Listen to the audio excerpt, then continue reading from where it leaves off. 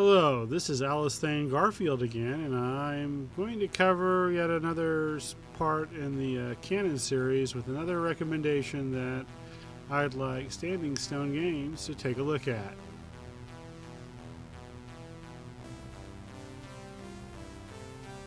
When one moves from free-to-play to either premium or VIP, one of the most daunting things is the sheer amount of content that one has available at their fingertips.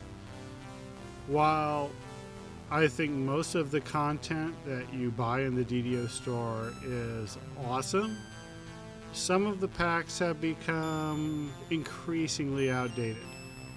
And in all honesty, I'm not sure it would be worth Standing Stone's time to go back and try to reinvigorate them with either an overhaul or epic legendary levels. So rather than coming up with a new spin on things, what I would recommend is that once a year around anniversary time, one of the old packs is turned into a free-to-play pack. I would of course start with Catacombs, although Stardust Isle would be another valid choice. You see, the packs have not gotten run very often over the years, and there are many players out there who outright tell new players that if they're going to stay premium and not go VIP, that they're simply not worth their time.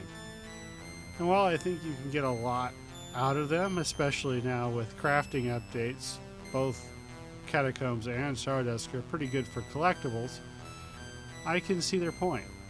So rather than just letting them stagnate, by moving them to free-to-play status, one pack a year, it kind of gives the community a bonus, and it kind of relieves the pressure on new players who only go premium to have to purchase more and more packs to get the entire feel for the game. In addition, I don't think this is such a bad idea because Standing Stone seems to be committed to coming up with new and more exciting packs. And so if they put out 2 or 3 paid packs a year, removing one old pack and putting it into free-to-play would certainly be a solid marketing move and shouldn't hurt the bottom line.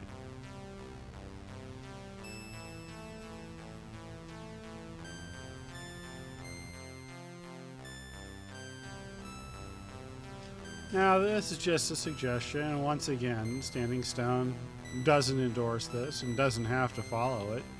It's just a suggestion from me to the developers of maybe one direction that they can take the game, or maybe move the game in the future to make it more approachable by all.